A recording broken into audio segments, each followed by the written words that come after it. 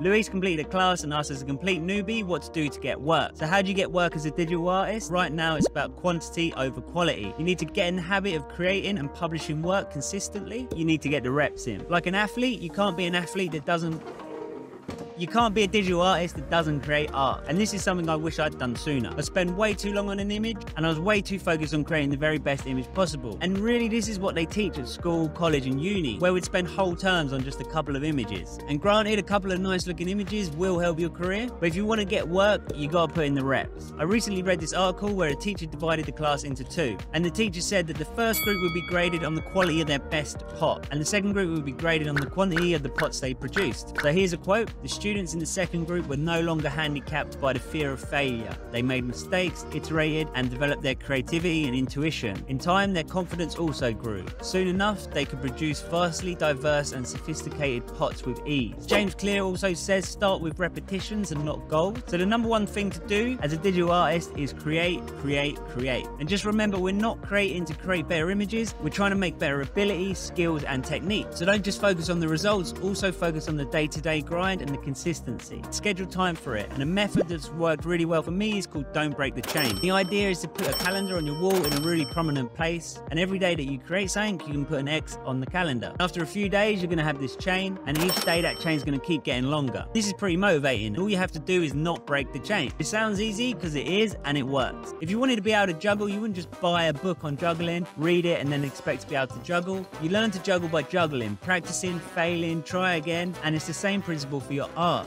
You create better images by creating images. So go and create some images, publish them, and then do it again, and then do it again, and then do it again.